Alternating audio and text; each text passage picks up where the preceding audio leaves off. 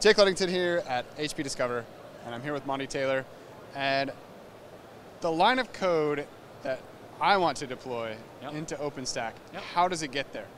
So we've got a whole bunch of automation. So we've set up a system that allows anybody from the internet to come and submit code. And this is sort of standard in the open source world, but that's important to us. We've got about 2,000 developers who are actively coding on OpenStack any given 6 months. To make sure that works. So you write a line of code, you want to give it to us. We want to make sure that you're not breaking anything. And we want to make sure that you don't have to be special to get that line of code in. So you submit it into a code review system. At that point in time, we actually spin up 10, 12 different discrete clouds. We actually create using clouds. We spin up new machines, install all of OpenStack on those machines with your code in it, and then we test how all of that does, and we report that back into the review system. And then humans come by, they code review it, they say, oh yeah, no, this is a great idea. We really like this code. And then they accept it, and then it goes through all of those testing systems all over again. This is all completely automated. So we spin up, we land something like 10,000 patches every 42 days.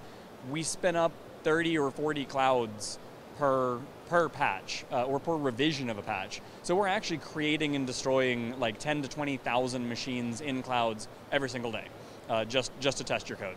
So what's the likelihood if I were to submit something, not that I would, because this is completely not my ballpark, but if I were to submit something, what's the likelihood of it passing muster and making it into the release? It'd be pretty good. You're going to go through a couple of revisions on it. Like people are going to say, hey, you didn't do this right. We'd prefer if you do this thing over here. But they'll stick with you, and it'll probably take 2-3 weeks or so.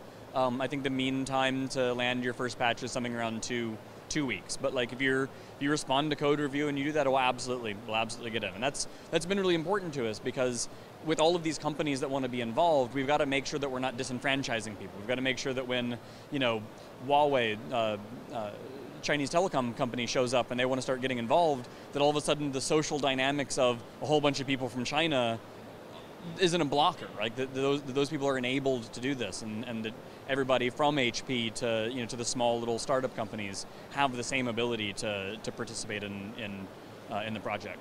Now, one of the things that off camera that Stephen and I were talking about is the idea that these clouds that you're spinning up are actually running on machines that are distributed across lots and lots of companies. So this is really I knew that OpenStack was a collaborative effort, but I didn't realize that it was actually a collaborative effort on that kind of scale as well. Oh yeah, we use OpenStack clouds to test OpenStack. So we're totally eating all of our own dog food, or I suppose we're supposed to say drink your own champagne these days, or maybe we're in Spain, so drink your own cava.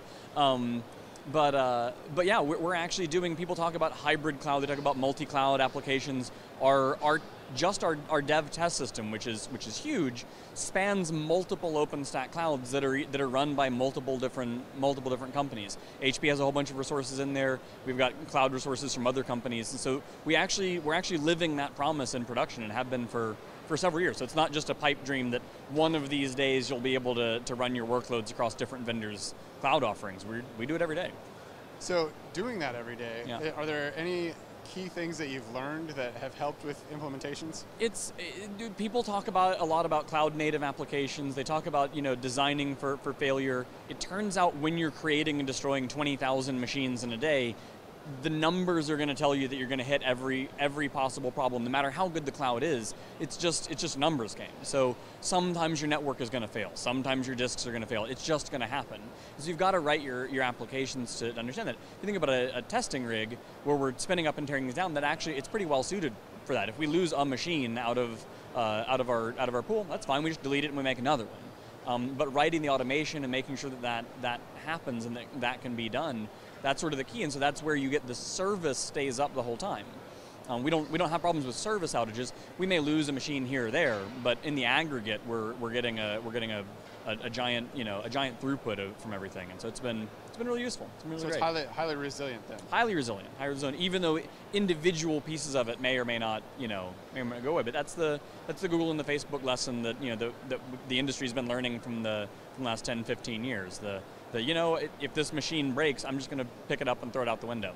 Some of the guys over here with the nicer servers don't like me saying that, but So go buy their servers. All right. Well, is there anything else you would want people to know about the process of deploying code? It's really an open and welcoming set of people. There's things to learn. With any community, you've got to learn the social mores. You've got to learn how people interact. But everybody really wants to be inclusive. They really want to welcome new folks in. So if you first show up and you're like, hey, I want to contribute to this thing. There's going to be a learning curve, but there's always a learning curve. But know that everybody has the best of intentions, and everybody actually, honestly and actively wants people to bring their ideas and to be a part of the community. So for somebody who wants to get involved, how would they go about doing that? Just go to openstack.org. I believe there's a wiki page, wiki.openstack.org, how to contribute, and there's a walkthrough page. You go, you sign up, you get an account, you grab the code out of Git and send in a patch. It's that simple. All right. Well, thanks, Monty. Great. Thanks a lot.